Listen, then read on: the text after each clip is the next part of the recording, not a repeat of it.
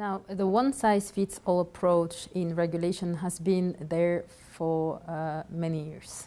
And I think the key point of it is to have one indicator for all types of banks, which we'll have to comply with, irrespective to the business models and irrespective to the ownership structure, be it savings banks or cooperative banks or other type of banks. This has been pushed in Europe, and I think this also gives the opportunity for many banks to be regulated the same way. So this is the one-size-fits-all approach.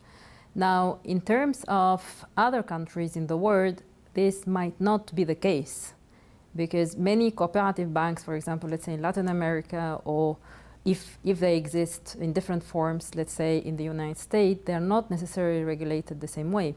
Means that they are in different types of regulation, like for example, the US credit unions, they are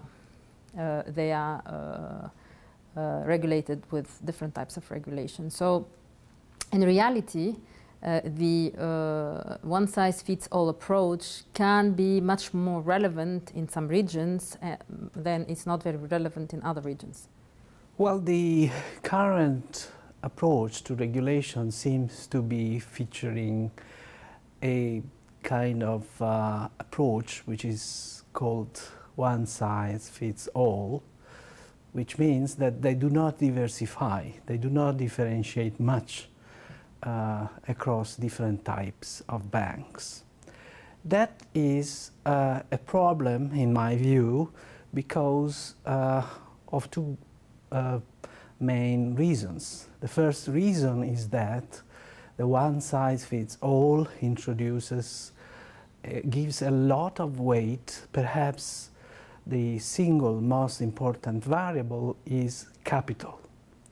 Now, in cooperative banks, for instance, you have that some types of cooperative banks may find it hard to get capital quickly on the market. And yet, it is important to recognize that over time they will be able to do it. The second main problem with one-size-fits-all regulation is that the cost of regulatory compliance tends to be the same across banking groups. And if you are a small bank, you will be charged proportionally more. So, although regulators talk about proportionality, I don't think they do it in practice. The interesting part in terms of supervision and regulation is that cooperative banks and savings banks are typically organized as parts of networks of affiliated institutions. And this kind of network structure is something which creates a lot of difficulties and misunderstanding on the side of regulators and supervisors. So what they should really do in order to be able to do justice to these types of institutions and their specific strengths is to understand what these network structures are, that they are not basically anti-competitive, but that they are something which is needed to make these small and decentralized organizations competitive with large branch banks.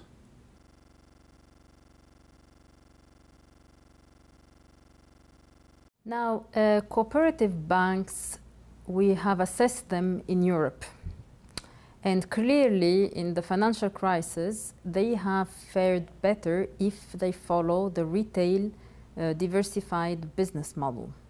Now, if they follow the wholesale business model, whereby they get their funding from the market, so they can be subject to some liquidity risks, then they might not fare better than others.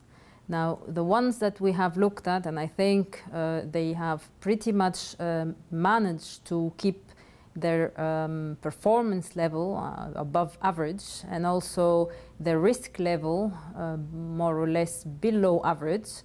These are the ones, the banks, that they have followed the business model, which is retail diversified. The great crisis that started in 2007, 2009, and it reached the apex of instability with the failure of Lehman Brothers company in September 2008 was a big crisis, the greatest financial crisis since the 1930s. And it was also the most important crisis because it did not come from a remote place, but it came from the center of the financial world, from Wall Street.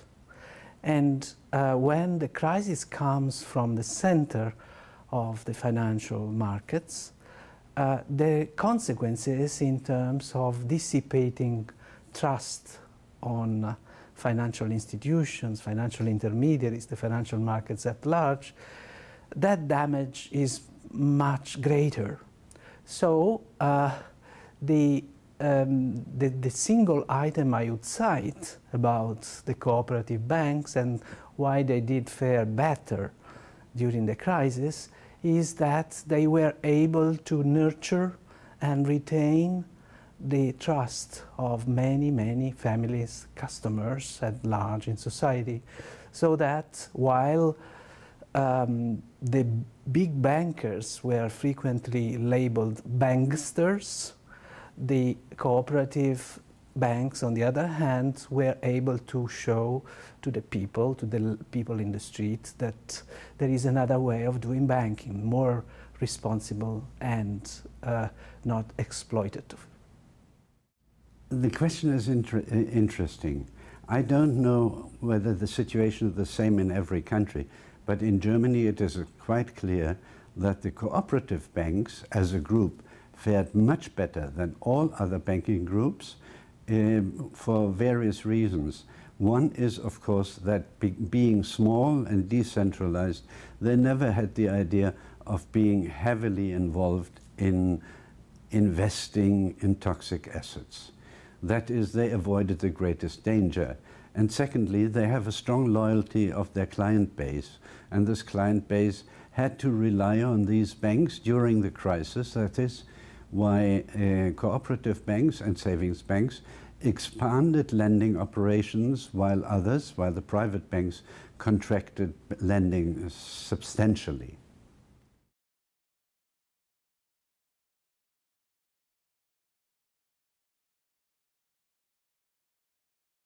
Now, the past years we've been developing a new research on business models in European banking, trying to understand what exactly banks do based on the inputs and outputs that they have in general.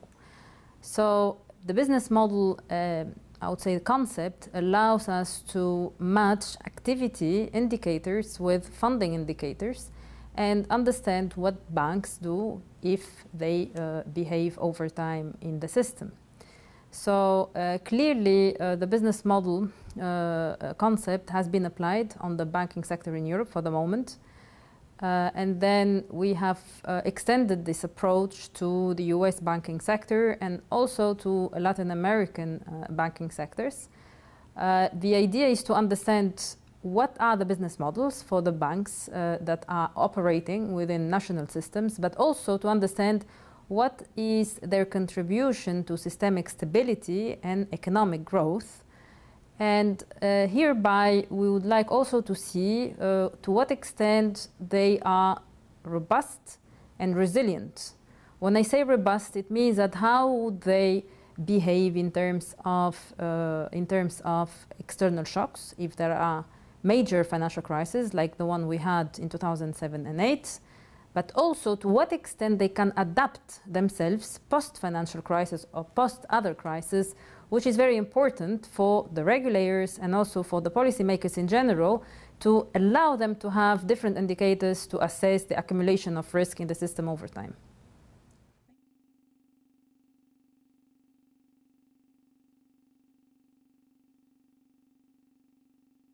The great crisis was a crisis that started in 2007 and it was very acute over 2008-2009. Now that crisis was a crisis that came from financial markets, from investment banks. And the extent to which the entire banking system was involved depended on various components. One of the components was that the other banks had invested in the so-called structured finance products. And yet, it was important to recognize that traditional banking, those banks that had kept doing traditional banking, were less responsible for leading to the crisis. So the diversity of bank types, the diversity of bank business models proved to be very important to recognize who had contributed more to build up the systemic risk that led to the explosion of the crisis, and who had contributed less. Again, the cooperative banks, and to some extent also the savings banks, had contributed less than the commercial banks. And within the commercial banks, we can further distinguish between retail-oriented or other types of banks. But cooperative banks were certainly less responsible for the crisis.